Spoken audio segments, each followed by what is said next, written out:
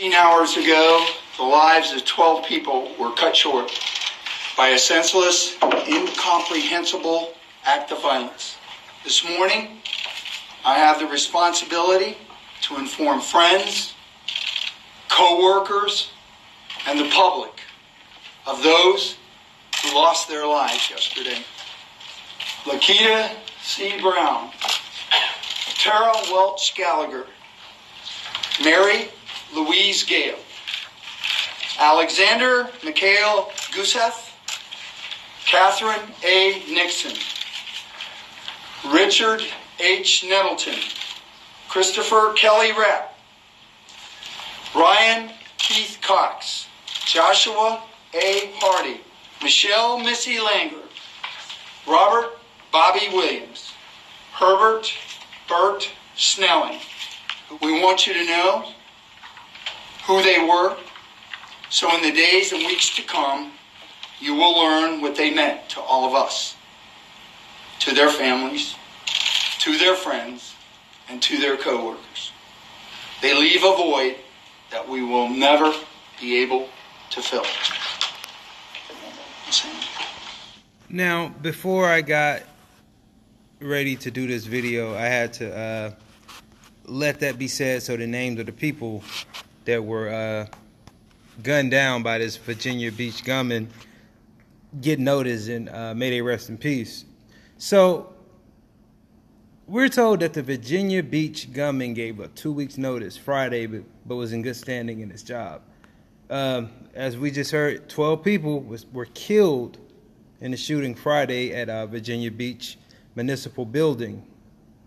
And the longtime Virginia Beach Public Works employee behind the nation's latest mass shooting put in his 2 weeks notice on Friday morning hours before he carried out an attack that killed 12 and wounded 4 city officials on Sunday. Now, the city manager, Dave Hansen, said the shooter's job performance was satisfactory, did not face any disciplinary measures before he notified the city that he intended to quit, and he was not fired. He was in good standings with his department, no issue of discipline ongoing, Hansen said. Virginia Beach Police Chief Severa said investigators will look into whether his employment status was linked to the attack at the city municipal building here. 4 victims of the shooting were recovered Sunday at 2 area hospitals.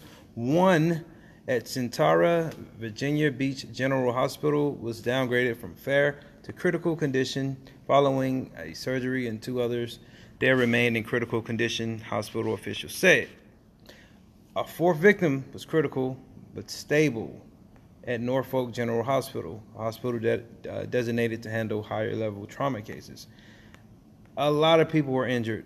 And like I said, those were unnecessary deaths. The investigators continue to probe why his Kratok sprayed bullets into fleeing office workers using a .45 caliber handgun armed with a silencer that police believe was used for stealth and to keep victims from knowing where the attacker was in the building. Today, this is looked at as normal almost. We just had a shooting in Vegas, like maybe 2 years ago, I think, where this guy was posted up in the hotel and he just started spraying, killing a couple innocent people on the strip of Las Vegas Boulevard. And you got these workers, man, they don't know why this dude act like this. As you can see here, you can read along, they describe Kratok as a car enthusiastic bodybuilder and seemingly a quiet man. Amanda Archie, 22, and Cassetti Howard, 23, lived in Virginia Beach townhome beneath Kratok for the past year and only got to know him in passing, exchanging the occasional greeting. He wasn't much of a talker, Archer recalled. He's a mystery to us. He's a mystery to everybody, apparently. So, these are the people that you have to watch today. It's not the ones that's loud and crazy right in front of your face telling you what they would do. It's the ones that don't say shit, that is blowing building up and killing innocent people. You know, we live in such a crazy world today, man.